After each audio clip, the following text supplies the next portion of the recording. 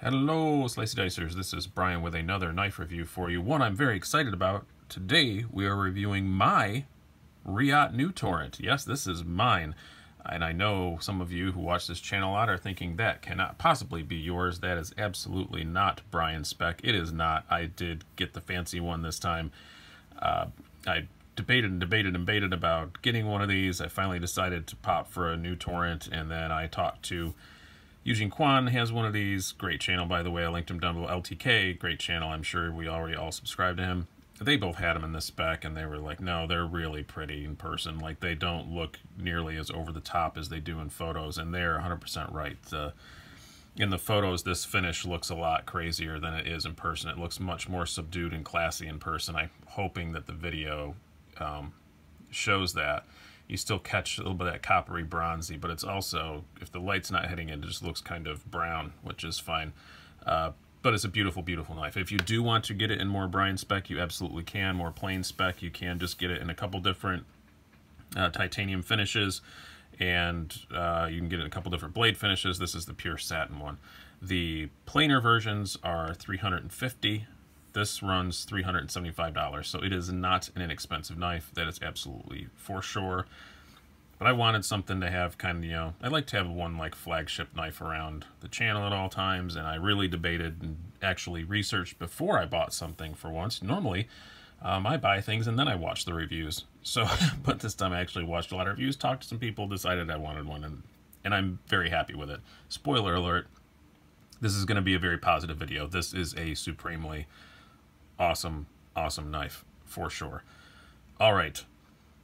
Let's keep moving here. Let's do some size or specs and size comparison first before we get too much farther. We have an overall length of 8.5 inches.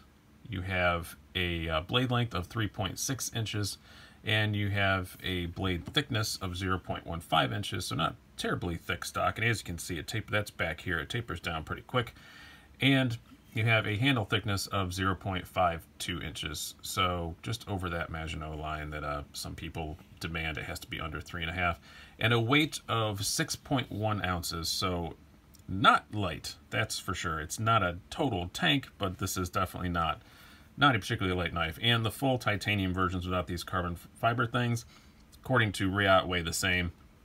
I would imagine the carbon takes some off, but maybe these inserts add something back in. I don't know. But they have them all listed as the exact same weight. So let's move on from there. Let's do some size comparisons. I'm going to do quite a few because this is not a knife that you see terribly often. So first of all, comparing it uselessly against another one you don't see terribly often, this is the Reate Valhalla. So as you can see, it's about pretty close in length, but it's not as big and bulky as the Valhalla by any means, because the Valhalla is just a big, beautiful, crazy thing. Next up, this is one that is not terribly common right now, but I think it will be soon when it's in serial production, the Wii Wasabi. Very similar in overall length to the Wasabi. You're getting you're getting actually a full 4-inch blade in the Wasabi, but at least according to my measurements. So now let's compare it to some of our more standards. This will be much more useful information. We will do your Spyderco PM2. You can see it's a little longer than a PM2. And let's do as I said, I'm going to do quite a few this time because it's not a terribly common thing. Spyderco Manix 2. Let's do this is one I'm going to add to the rotation now because you got a lot of people have these Kershaw Knockout. This is going to be in the regular size comparison rotation again. As you can see, it's a lot thinner than a Knockout, but much, much longer. And last but not least, your Benchmade 940. Obviously, it dwarfs a 940 in most conceivable ways, except cutting edge length is actually almost exactly the same. All right, let's move on and talk more about this knife. Aesthetically, as I said before, I think it's beautiful, but now we're getting into some details about it. It's just, and details is the operative word here. This knife is just, the stuff that they've added to this thing, like they just went crazy. This is not my first Reate. As I said, I've got the Valhalla, but this is a step above the Valhalla, just in the little additions. Obviously, you have these beautiful little carbon fiber inserts with this cool goldy bronzy insert inside the insert. This really nice, this nicely machined pivot, this conical pivot is beautiful. And you have it on both sides. LTK always freaks out about not having that. You have the ceramic ball and this beautiful pocket clip, very well done. Everything is gorgeously chamfered. I don't know why this particular spot strikes me as being pretty. It's just the stupid, lock bar insert, but just look at how flush and well done that is. And obviously, lockup's great. Yeah, I love the backspacer too, with these little divots that are bronzed inside. It's just, it's a gorgeous, gorgeous, gorgeous thing. And the more you look at it, just the more it sticks out. And I love the finish on it, where, like I said, if the light's not hitting it, it just looks kind of brown. But when you get some good light on it, you can see the little bit of goldness to it and the very bronziness of it. It's beautiful. It really, truly is. Finish on the blade is also fantastic. It's bi-directional satin, I guess is what I'm going to call it. Not much billboarding. All you have is just the Reate logo over here, which you kind of want, because if you're going to spend money on a Reate, you want people to know it's what it is. And then just the RW34 on that side. So these nice big thumb studs are well done. All the jimping is just beautiful. Everything on this just is machined to perfection. It is. There are no reliefs inside to save weight. They're on the outside and then filled up with carbon. If I had one tiny aesthetic complaint, I wish they'd have changed from the old Torrent. And this is just, I thought, well, since you're changing it, it'd be nice. And this is the tiniest little complaint. I do wish that the lock bar relief was on the inside, so that this was just a clean edge. But how's that for nitpicking? That's very much nitpicking. I think it's gorgeous. Quality-wise, beauty, everything. And it's a Reate, so it comes with this awesome new little... Somebody said it's like a teddy bear with the arms and legs and head ripped off. I can't remember who it was who said that. Maybe it was LTK. But this beautiful little bag. You get all kinds of little toys with it. You get a patch, which I think is cool. You get a carry bag and a cloth. And some spare parts, too, that are down in here. So that's cool. Like some new... And this is nice to have these new bronze screws, because if you mess one up, it's nice to have backups. And then you've got the some washers for the inside. Gorgeous presentation, and just you get toys. It's fun. All right, let's get down to the nitty gritty. Some functional stuff about this. The most functional part, the blade. I really like the blade on this. It is, as I said, 0.15 inches thick at the thickest, but as you can see, it does taper down a lot. I'm pretty happy with it. It is not terribly thin behind the edge. I measured it at like 29 thousandths back here, up to like about 25 thousandths as you're getting through like here. So it kind of tapers a little bit also, just like in the back here where that's the thickest part. I mean, I guess it does hold that thickness up pretty far, I guess, but it does taper off fairly quickly, especially in the cutting edge. But it cuts well. I don't think this is meant to be like a slicing machine. I'm not going to say that Reate doesn't think people use these much, but let's be honest, people don't use these that much. I fully intend to. I will not buy a knife that I won't use. And yeah, $375 ain't cheap, but it's also not, it's not a, $1,200 Shiro or something like that. So I intend to use it, but it does cut pretty well. I do love the blade shape as far as just ergonomically, it works out really well. And I do like this amount of flat that it has in that belly. That's about perfect for me. That's how I like it. I did actually have used this. I've been carrying it for over a week. I have been actually cutting cardboard and stuff with it, and it works pretty well. And I have to say, it's not, like I said, it's not mind-blowing slicing machine, like one of my Manix 2s or my, Wii rectifier or something like that. No, it's not like that, but it cuts. It is a functional tool. It cuts plenty well enough. And it does have a very good tip for piercing and stuff if you're going to be stabbing things with your $375 knife. All right, let's talk about the ergonomics. Ergonomics in this thing are just, for me, for my hands, again, long, skinny fingers, large hands, fits me just perfectly. I can use this forward choil just fine with no issues. This nice harpoon blade gives you a place to move up and rest on for smaller detail stuff, and it's very comfortable in this position, at least for my long thumb it is. None of this causes any hot spots or anything like that. I was kind of worried about that. That looks really textured. I thought that might be a problem, but it isn't at all.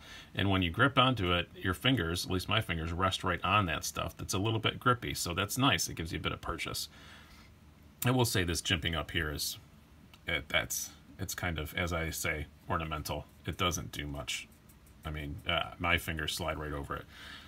But no hot spots from the clip at all. Can't feel it a bit, no matter which way you grab it. It's just, it's really good ergonomically. It's an excellent knife ergonomically. Quite happy with it. As far as the carry, yeah, it's not a light knife by any means. As I said, 6.1 ounces. It doesn't carry particularly deeply, but it carries deep enough, and what sticks out is gorgeous. So I'm fine with that. But yeah, it's like you got about this much sticking out from your jeans, and it's not. Of course, I always wish for something to be completely discreet, but I don't know, if you're buying something with all this fancy bronze and stuff on it, do you want it to be completely discreet? Maybe you don't. Maybe you do want people to see it. So can't really complain about that. It is easy to get your hand by, I will say. The pocket clip is angled very well. The flipper tab is big and beefy, but it's not something that jabs out into stuff too much the way this is angled. And it's got some jimping on it, but there's no real sharp edges to catch your fingers or anything as it slides by, or to really tear up your stuff. So I think for its size, it carries very well. I mean, it's not a Benchmade 940 or anything, but it carries pretty well for its size. So no real complaints there. The action on this thing is definitely its party piece other than its looks. Oh, it's so good. This is completely out of the box, carried for a week. I've never torn it apart. This is how it came. It's just, listen to this sound. That's pretty great, and it makes such a great noise, and it just falls right shut. No shake, no nothing. Just a little turn and bang, and it's closed. Out of the box like that. Beautiful, beautiful, beautiful. If you watch my unboxing video of this, you'll see it was like this as soon as I took it out. I just love it. It does have thumb studs also. The thumb studs do act as a stop. So that's another thing that people complain about the new Torrent, like one little thing. If you want to make tiny little complaints, yes, these thumb studs act as a stop, and they do contact the frame both here and here. So you do get, especially, you're not going to notice this if you don't get one of the anodized versions, but, and yeah, you can see it there. I hope the camera's picking it up. Yeah, you do get these little lines